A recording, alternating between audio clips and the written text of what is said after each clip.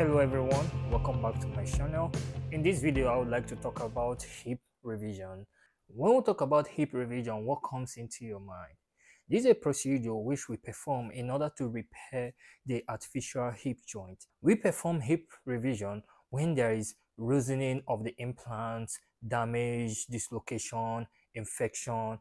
The typical lifespan of hip joint prosthesis is usually between 10 to 20 years.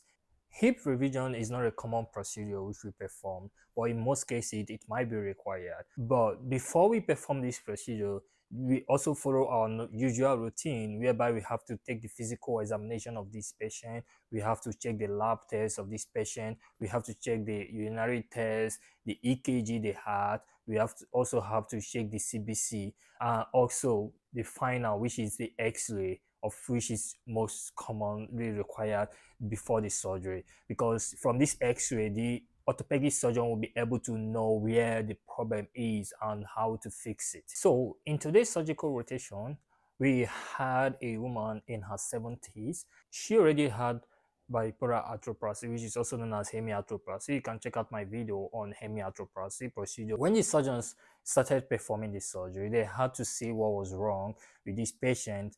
Looking from the X-ray, they discovered that the head of the prosthesis entered into the fossa. In this case, they had to change it from hemiarthroplasty to total arthroplasty. The patient already had a history of osteoporosis. Then this brings in the cement which we had to use. The cement I'm talking about is not the normal cement which we use in house building. We have the cement which we use in hip replacement procedure as we perform today, from bipolar to total arthroplasty. In this case, we require the cement, and this cement contains polymethyl methacrylate, which helps the adherence of the prosthesis to the bone and fixing of these implants. After the removal of the previous implant which the woman had, we had to put in a new one, and in this case we had to perform the total arthroplasty through lateral procedure.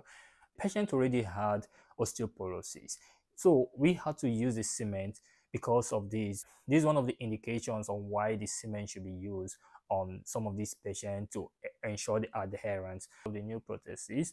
We used two drainage tubes. One was in the fossa and the other one was between the muscle and the fascia. The complications include blood clotting, infection, injury to the nerves. The surgery lasted for an hour. In some cases, when the surgery can be prolonged to maybe 2 hours or 3 hours or more, is in the case whereby the patient's femoral bone gets to fracture.